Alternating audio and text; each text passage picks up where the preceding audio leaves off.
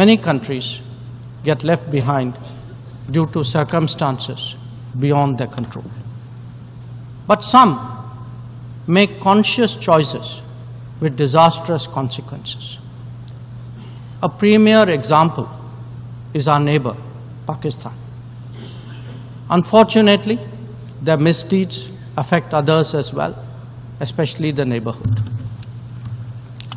When this polity instills such fanaticism among its people, its GDP can only be measured in terms of radicalization and its exports in the form of terrorism. Today, we see the ills it sought to visit on others consume its own society. It can't blame the world. This is only karma. Madam President, a dysfunctional nation coveting the lands of others must be exposed and must be countered.